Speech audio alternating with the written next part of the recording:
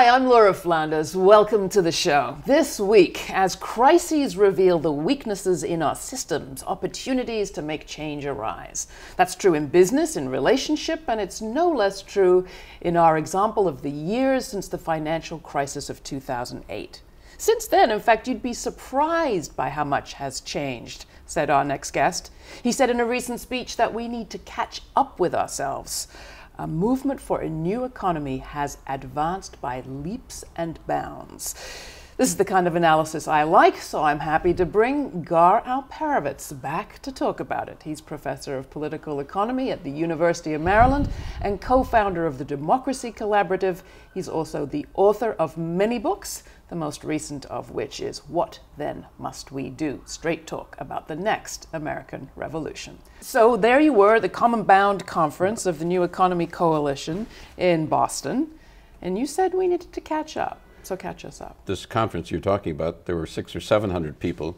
The last time they did it 2 years ago, I think they were pushing to get 300 or 400. Yeah. So the notion that we, and it's a preliminary notion, that we need a different economic system is beginning to generate response and interest in broader circles than the traditional left, so that it's penetrating different parts of the country. Now that doesn't mean we're achieving the end goal, but there are many, many more people interested in not only worker cooperatives, which is a small piece of the puzzle for smaller firms, but for more complex developments. As you know, in Cleveland, there's a complex, community-wide complex of worker co-ops with a planning system and more interesting integrated systems. Other parts of the country, Boulder's just municipalized a big utility. They're using eminent domain in Richmond, California.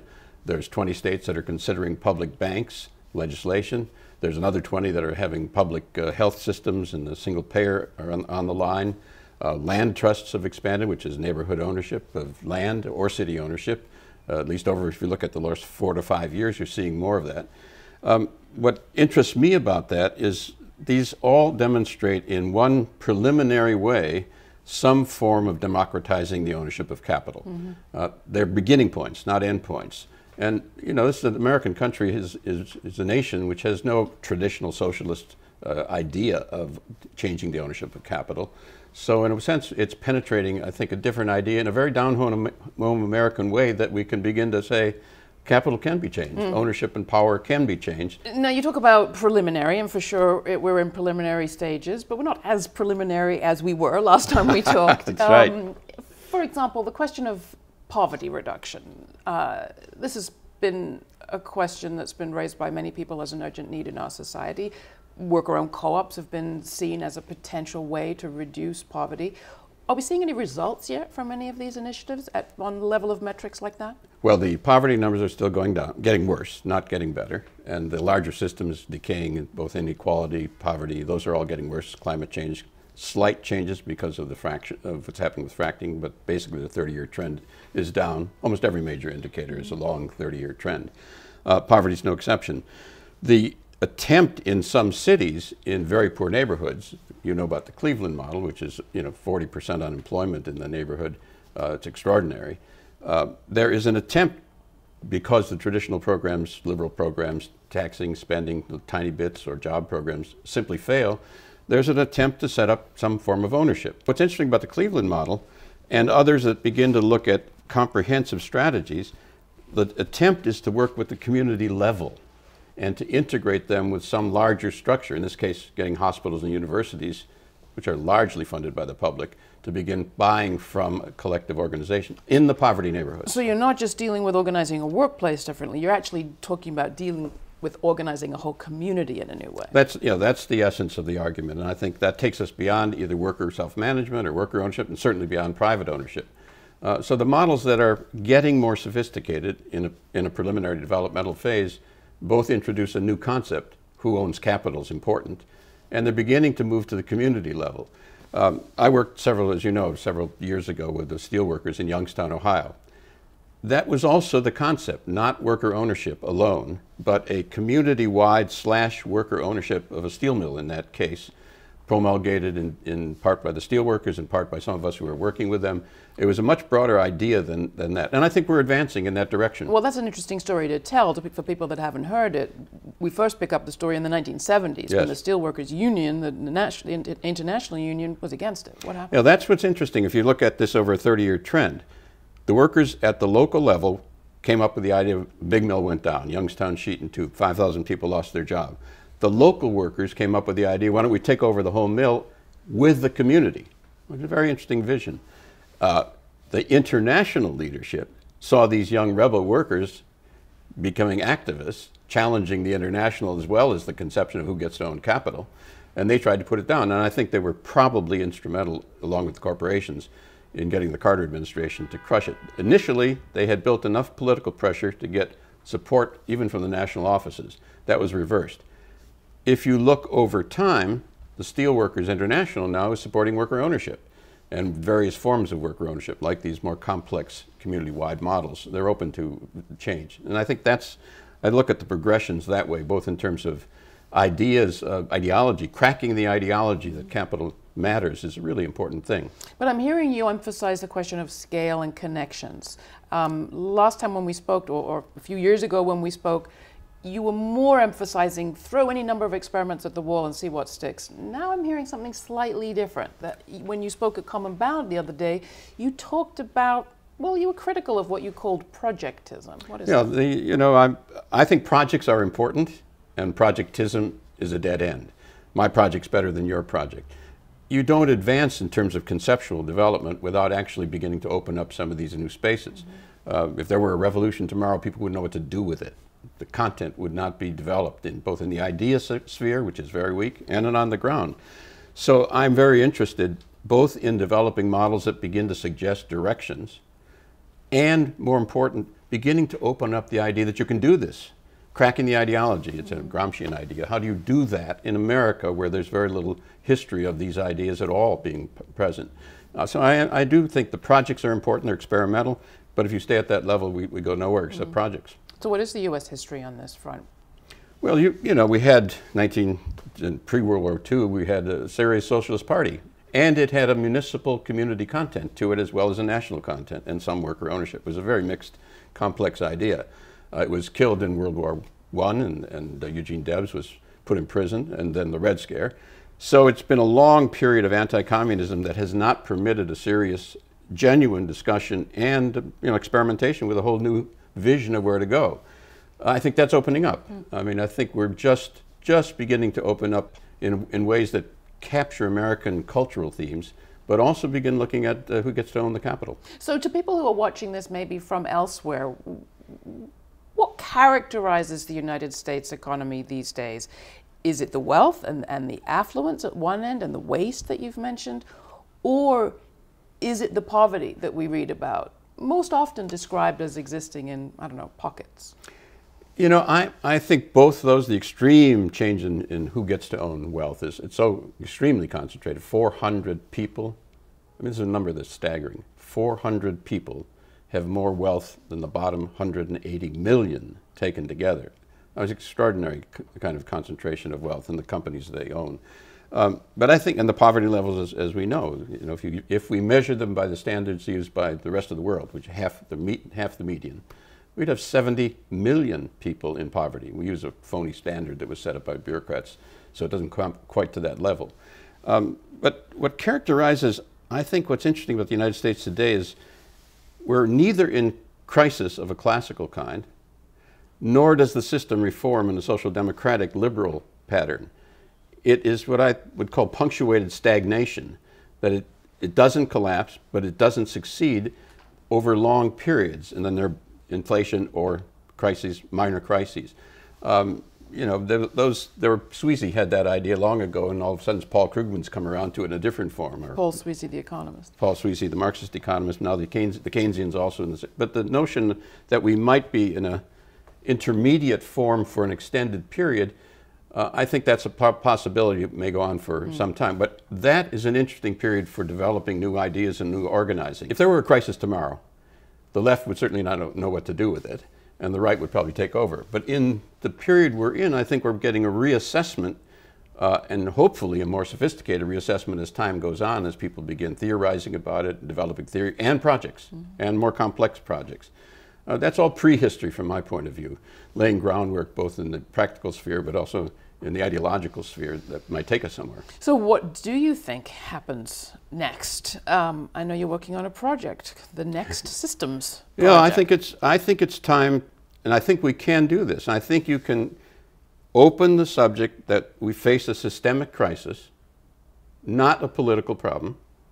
There's a great distinction, that you have to change the system, and that more and more Americans beyond the left, beyond people we talk to, understand that, and you can speak to it. Even putting the subject on the table and engaging different constituencies in that question, I think is possible for the first time, certainly in my lifetime, in a larger sense. One thing people may have heard about when they talk about alternatives is what has happened at Mondragon in the Basque region of Spain, where the Fagor factory, one of the institutions that is part of the Mondragon network of worker-owned cooperatives, declared bankruptcy, didn't it? Yeah, earlier indeed it this did. year. What's the reality of what happened there? Well, Mondragon's a very special kind of organization, very complex in the history of the Basque country and the suppression of Franco's and Catholic social thought. They built this 80,000 person complex cooperative model.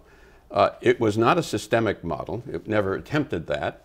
It was always up against the world market. It was up against the Chinese and the East Europeans, and it was up against the Spanish economy. So it did not have any attempt or wish to be a system-changing model. It was very interesting in the cooperative relationships that they developed. I wrote a piece on this recently saying, you know, if you really were talking about using Mondragon or for larger systems, you have to embed it in a system planning structure and a view of a whole design rather than in the marketplace. And I think that's what they ran into. And what happened to the people when the factory went down? Well, that is interesting because they have a culture of trying to hire and support and bring them in other ways. And I think there are 50 or 60% of them have come back in, and they're planning to bring the rest back in as well. So there is some collective vision of trying to solve that problem.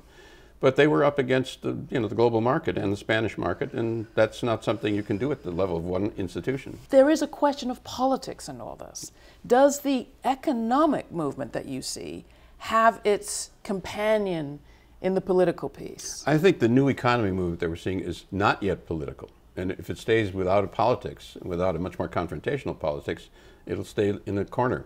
So yes, you've got to raise it to a different level.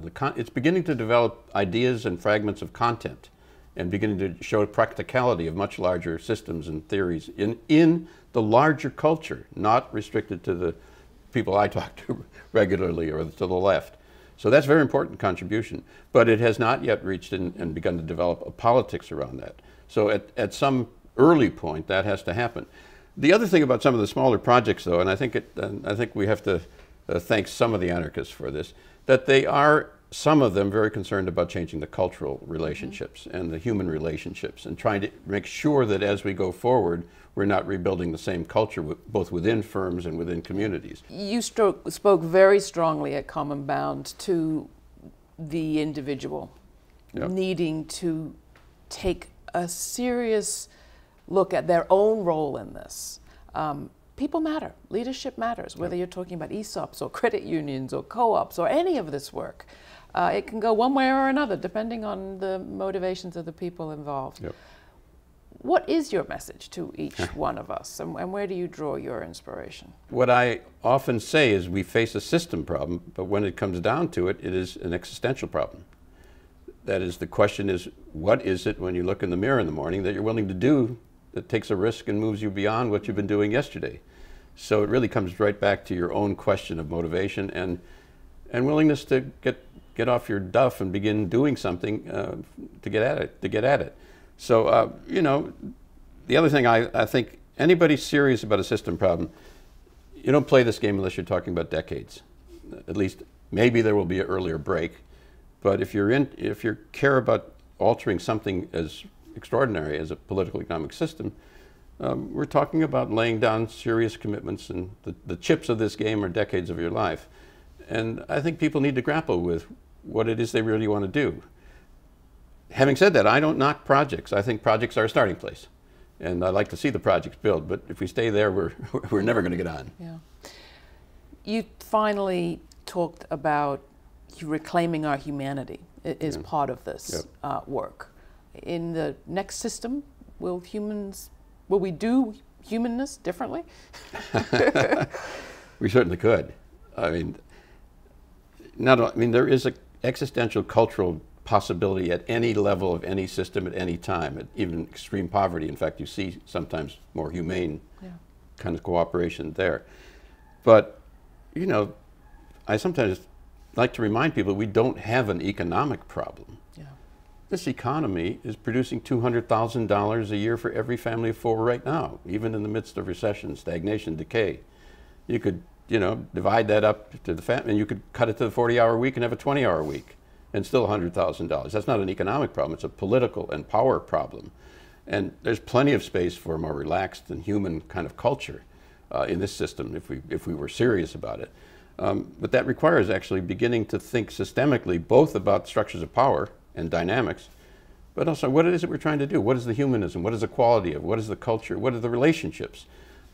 Some of the smaller projects I think are also important in that respect because they embody a different way of relating to each other and keep reminding the kind of more austere revolutionaries among us that there's another dimension and that can't be lost if we're serious about systemic change.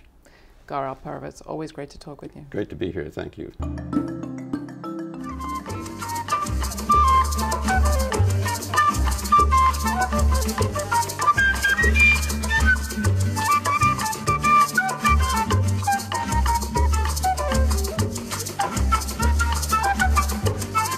What really sparked me, it said worker owned by women. So, so I was like, that sounds like something I want to get involved with. Oh, it's caring work, it's poor women doing the work, it's disproportionately minority women doing the work. They're excluded from wage protections. We just came to the position that the only form of business where workers would get decent wages and be protected would be in a worker-owned business.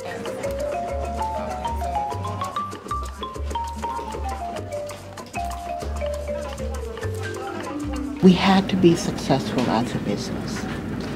That our ideology and our values about worker empowerment, and we had to balance that with the fact that we were nothing if we couldn't create the job, a successful business. We only hire people who we train. We will not train people unless we can place them on a job. We train people for 5 weeks and we teach them all that they need to know about doing their job, but we also give them the opportunity to interact a lot with their fellow students. And we teach both the hard skills in terms of how to care for individuals in their home, and we also teach a lot of soft skills, okay, which is about relationship management, you know, and relationship building.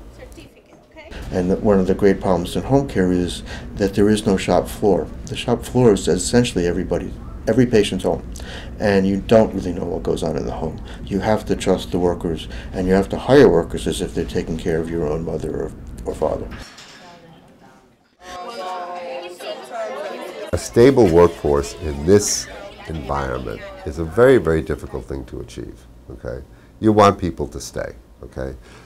We do job satisfaction surveys all the time, and people, one of the most important things that our workers talk about and why they stay here is that they feel that they have respect.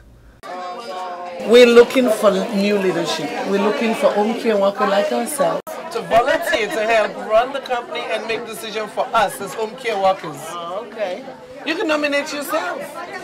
Really? You look like somebody who's outgoing who can speak their mind. I am. Yeah, you go. Much so. Put your name there and sign. I was like, okay, let me see if they're true to their word. You know, so I decided that I was going to actually be a part of the board. Thank you very much. And to my amazement, it was really about what my opinion was of things, how you think the workers are going to feel about certain issues. And I was pleased.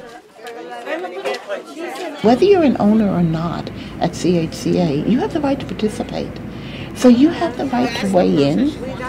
So you really do have to do the work of helping them develop the skills and the knowledge to be able to feel like they are contributing in a meaningful way. They start out participating in certain work groups, and as they learn more about the company and the finances and the decisions that have to be made on a day-to-day operational basis, then when they feel they're comfortable with that, then they'll run for board positions. By the time they get to the board of directors, they're familiar with the operations of the company and the kinds of decisions that the board has to make. When a company agency makes a profit, as a worker owner, we get a dividend. Sometimes we do well and we get a dividend and a bonus. There's sometimes when the company doesn't make a profit. So on being a board member, it's tough too, because we have to make a decision whether we're going to have a dividend, how the dividend is going to be dispersed, how the profits are going to be dispersed, if we're going to keep some for hard times, if we're going to contribute to the 401k. I would love to see the workers have a higher wage. They work extremely hard. I know how difficult that their hard is. And I'm hoping that people can appreciate what they do and see the value in their work and say, okay, I'm going to support you, in your career, because it's a career.